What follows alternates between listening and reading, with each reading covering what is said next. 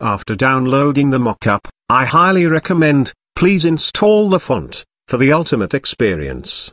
So here is the Batman vs Superman Photoshop logo mockup. Very easily you can see 4 colors: blue, violet, gray and yellow. The colors are just indicators. For the layers, those are marked blue. All you need is to double-click on them, and a new window will pop up.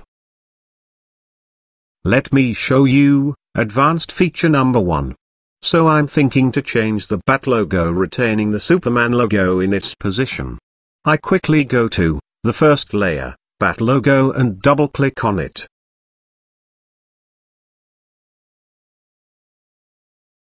Now you can see a couple of different Bat logo. Now you need to choose your favorite logo. Just click on their eye icon beside your favorite logo and hide the eye, which was already visible. All is left to do is click on Save.